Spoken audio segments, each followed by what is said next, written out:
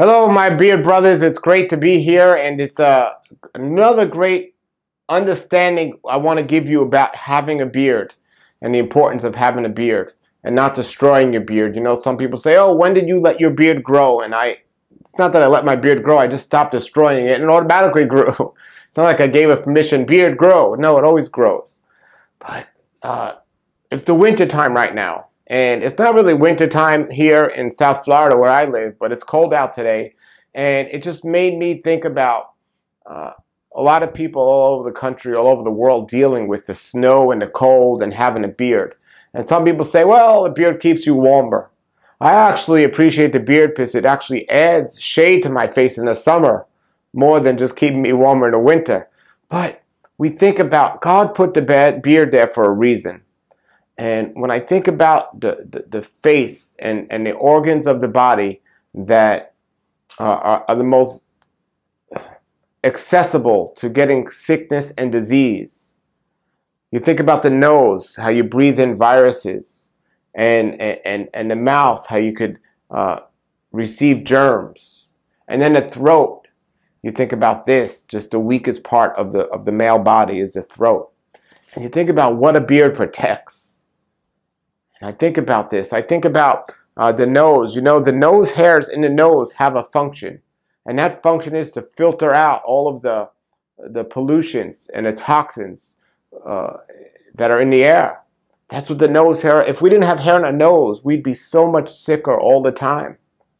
But the nose hairs filter them out. Well, the mustache to a degree is an extension of the nose hair that will help filter these things out. And then we think about the mouth, and yes, if our mustache is bigger, definitely even more of a thing, but still, it somewhat covers the mouth. And again, we don't have hair in our mouths. That would be kind of weird. But still, the mouth, the hair will filter these viruses and germs from getting in our mouth. It's there for a reason. And then, of course, the throat really protects, I mean, the beard protects our throat and our neck area. And there's a reason that our Creator created this way and designed the face and the beard and put it where it was. I mean, he could have had he could have designed the face any different way. But every single part of the human body is there for a reason. I think about my cats that I have. Do you know if you cut a cat's whiskers, it loses all sense of direction? And the beard, you know, is something that our Creator gave us. It's like our little antennas, like our little whiskers. And I do think from my research that men with beards have more intellect than men that are clean shaven. And I do believe there is a connection to our emotions and our feelings and also our intellect when we have face on our hair versus being clean shaven. And just if I took my cat and I could not only just cut its whiskers, but completely shaved all the hair of its body, not only would it be shivering and cold, not only would it look terrible, but I think something internally would be missing. You've completely taken that animal and changed the chemistry and the physiology of that animal. And it might not be extreme as like taking a layer of skin off our bodies because of the pain that's felt immediately, but I think it's still significant in the way the body functions and doesn't function. And the beard is something that every man should leave alone and at least let it come on out. And if you want to shape it or whatever, that's your choice.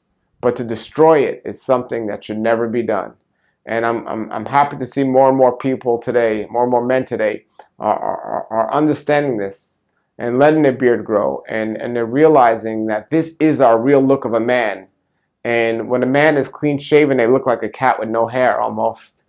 And when you think about the idea of manscaping and shaving our bodies and shaving our faces, and you think about women that like that kind of stuff versus being all natural and natural in general, it makes a big difference. So I'm appreciating, you know, and it's learning. You know, I've learned. Not only does a beard grow on you, but you grow into your beard. You know, I'm learning to keep my beard and my hair and my body groomed, but while also utilizing what our Creator gave us to do that and not destroying it.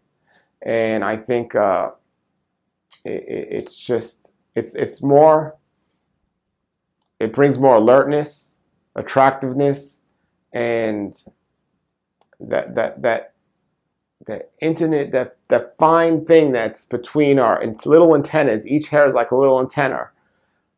It's just, you know, my antenna in my car is broke, so I'm not getting good enough radio reception. I rented a car recently, and the radio came in crystal clear.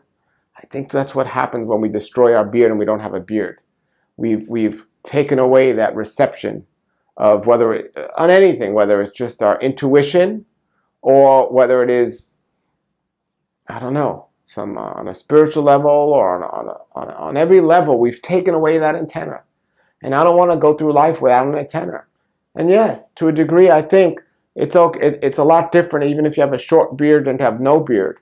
But I think the longer the antenna, the longer or more reception you're going to get, right? So you're going to be able to get things from farther away. I see all these cell phone towers going up.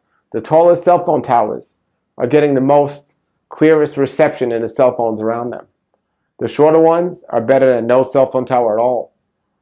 So I'm thinking people with longer beards are getting more of this reception. And I know some people this might sound silly or not, but God designed us a certain way, and He's called creator for a reason.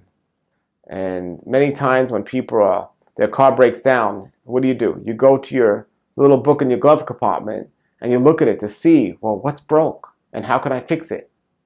Well, God also gave us, He's our maker, right? So when we're wrong, we got to go to His manual, which is the Bible. And the Bible says, a man shall not destroy his beard. You know, and there's just something about shaving and it comes back. Shaving and it comes back. Shaving and it comes back. And I remember when I said, okay, I get it, I understand. You know, I see, it's supposed to be there. I got it. So thank you, Beard Brothers, for having a beard and desiring to have a beard and keep your beard and not destroying it. And, you know, may the people in your life notice the difference, and may you notice the difference of the reception you get through these wonderful antennas we call facial hair or body hair in general. And life is great and the beard is great. So it's just wonderful to have. All right, so I want you to be encouraged and stick with it and just enjoy it and embrace it. Until then, beard on.